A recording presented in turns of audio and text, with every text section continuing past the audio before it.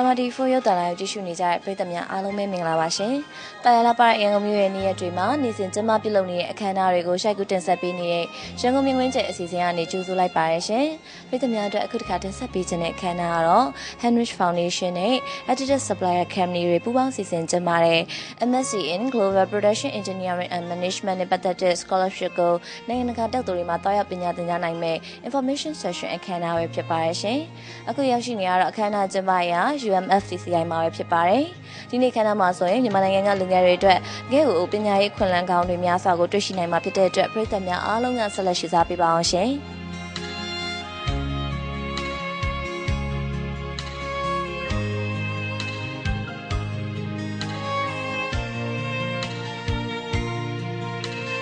Heinrich Foundation ကအစီအစဉ်ကျင်းပတဲ့ MSc in Global Production Engineering and Management ကိုနိုင်ငံတကာစစ်မီတက္ကသိုလ်မှာတွားရောက်ပညာသင်ကြားခွင့်ရနိုင်မဲ့ Scholarship နဲ့ပတ်သက်တဲ့အကြောင်းအရာတွေကိုရှင်းလင်းပြပြခဲ့တဲ့အခမ်းအနားကို Heinrich Foundation နဲ့ Adidas ရဲ့ Supplier များဖြစ်ကြတဲ့မြန်မာPaul Chen, Watson Vina နဲ့ Shanjoyot Company များမှတာဝန်ရှိသူများဌာနဆိုင်ရာတာဝန်ရှိသူများစိတ်ပါဝင်စားသူအပရိသတ်များတက်ရောက်လာခဲ့ကြပါတယ်ရှင်။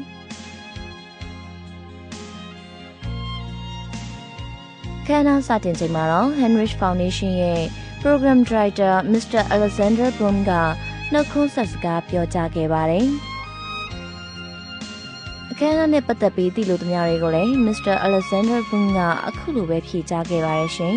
။ Hi, good afternoon. Yeah, my name is Alex Boom. I'm the Program Director of the Heinrich Foundation. We're here to offer 4 scholarships for Myanmar citizens to study global production and engineering management. Full scholarships. And they have an intensive internship in between their studies, and when they graduate they've got a job waiting for them back in Myanmar. So we're specifically looking to give a scholarship for masters in engineering so that the graduates can come back and work and help promote the exports of Myanmar. The objective there is to help create more jobs in the country so people can stay at home and work, be with their families, and help bring Myanmar into the global community. What we're really focusing on, we're working with partner companies here, partners of Adidas, so that's a footwear manufacturing sector. The students get an overseas education at Vietnamese German University in Ho Chi Minh City.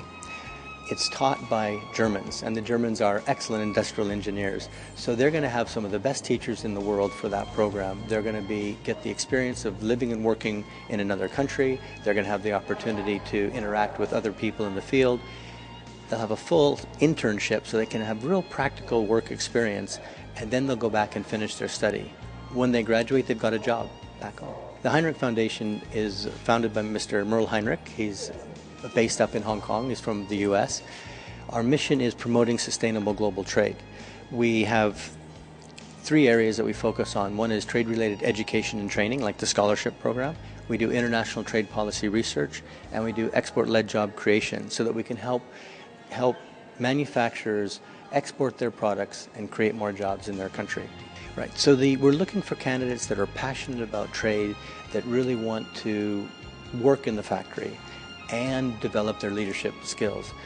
Engineers, they need a strong engineering background, so they've got to be good at math, and they have to really want to succeed in these companies. I'd say that's the main thing. They can go online and apply, all the information is there.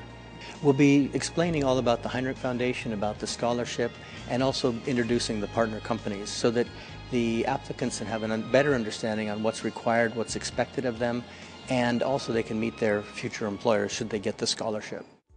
အဲဒီနောက် Adidas Solutions Limited မြန်မာ branch ရဲ့ Managing Director Mr. Manton ကလည်းအခမ်းအနားတက်ရောက်လာတဲ့ပရိသတ်များကိုနှုတ်ခွန်းဆက်စကားပြောကြားခဲ့ပါတယ်။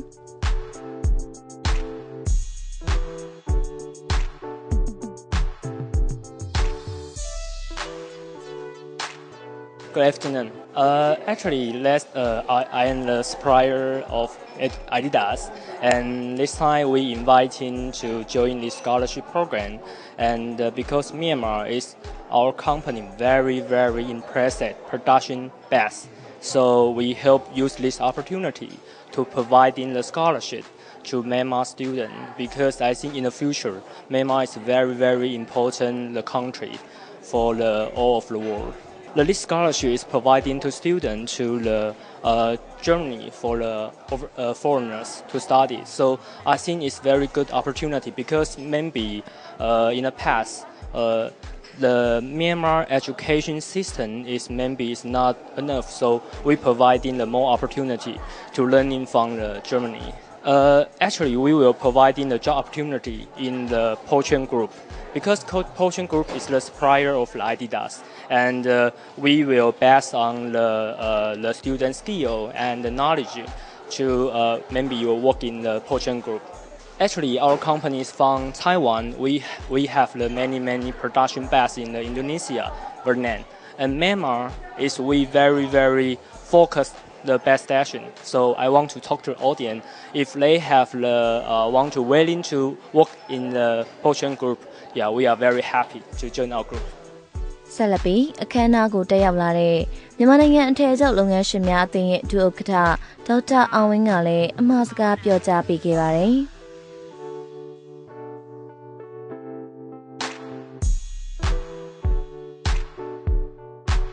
အဲဒီနောက် scholarship opportunity များကို Mr. Alexander Boom ကအသေးစိတ်ရှင်းလင်းပြောပြခဲ့ပါတယ်။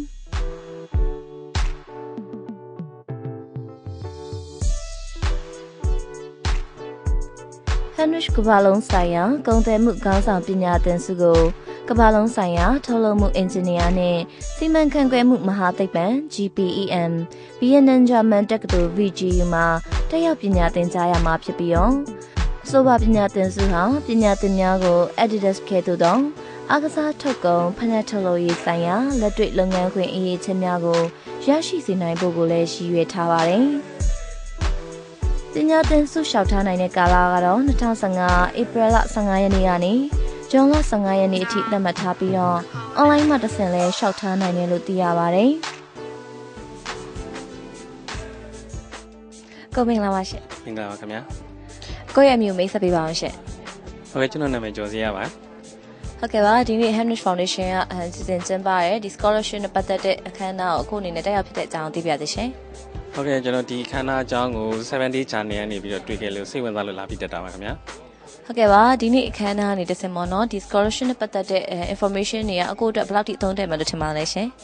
Adidas ဆိုတာကဒီကမ္ဘာမှာနာမည်ကြီးတဲ့ကုမ္ပဏီတစ်ခုလေနောက်ပြီးတော့ဒီကနေပေးတဲ့အခွင့်အလမ်းတွေကတော်တော်ကိုဒီမှာကျွန်တော်မြန်မာနိုင်ငံလူငယ်တွေအတွက်တော်တော်အသုံးဝင်ပါတယ်အဲ့အတွက်ကြောင့်ကျွန်တော်လာပြီးစိတ်ဝင်စားလို့လာပြီးတက်ရောက်ခြင်းဖြစ်ပါတယ်ဟုတ်ကဲ့ဒါဆိုရင်အခုအနေနဲ့ရောဒီ scholarship ပေါ်မှာစိတ်ဝင်စားမှုရှိပြီးရောကိုယ်ရောရှောက်ထားခြင်းပါလားရှင်ဟုတ်ကဲ့ရှောက်ဖြစ်မှာပါခင်ဗျာဟုတ်ကဲ့ပါတကယ်လို့အကိုသာဒီ scholarship ရရှိခဲ့မယ်ဆိုရင်ကျောင်းသားတက်ပြီးသွားတဲ့အခါမှာဒီလုပ်ငန်းအနေနဲ့ဘယ်လိုလုပ်ကိုင်သွားဖို့ရှိရဲဆိုတော့လည်းပြပြပေးပါအောင်ဟုတ်ကဲ့တကယ်လို့ scholarship ရခဲ့မယ်ဆိုလို့ရှိရင်ကျွန်တော်ဟိုမှာသင်ခဲ့တဲ့ပညာတွေကိုဒီနိုင်ငံမှာပြန်ပြီးတော့အသုံးချပြီးတော့ဒီမြန်မာနိုင်ငံမှာရှိတဲ့လူငယ်တွေအတွက်ပြန်လည်ပြီးတော့မျှဝေဖို့ရအတွက်အစီအစဉ်ထားပါတယ်ခင်ဗျာဟုတ်ကဲ့ပါရှင်အခုလိုမျိုးဒီ scholarship ကိုစီစဉ်ပေးကြတဲ့ Heinrich Foundation Adidas ပြီးတော့ Adidas Supplier Company ရဲ့အတွက်လည်းအကိုကအမှတ်တရစကားလေးပြောပြပါအောင်နော်ဟုတ်ကဲ့ဒီလိုမျိုး activity တွေများများလှုပ်ဆောင်ပြီးမယ်ဆိုလို့ရှိရင်ကျွန်တော်တို့မြန်မာနိုင်ငံအရှိတောင်အာရှမှာတကယ်ကိုညနေပိုင်းလာနိုင်ငံတနိုင်ငံဖြစ်လာမှအတွက်အများကြီးကျေးဇူးတင်ပါတယ်ခင်ဗျာဟုတ်ကဲ့အခုလိုသိလို့များဖြည့်ချပေးတဲ့အတွက်အခုညီမတို့ MRTV4 အထူးပဲကျေးဇူးတင်ပါတယ်ရှင်ဟုတ်ကဲ့ MRTV4 ကိုလည်းကျေးဇူးတင်ပါတယ်ခင်ဗျာအဲဒီနောက်မှာတော့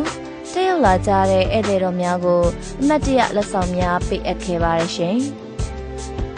ဆက်လက်ပြီးတက်ရောက်လာသူများမှတည်လို့တဲ့မိခွန်းတွေကိုလည်းတာဝန်ရှိသူမှပြန်လည်ဖြည့်ချပေးခဲ့ပြီးအခမ်းအနားကိုအောင်မြင်စွာပြီးဆုံးစေခဲ့ပါတယ်ရှင်။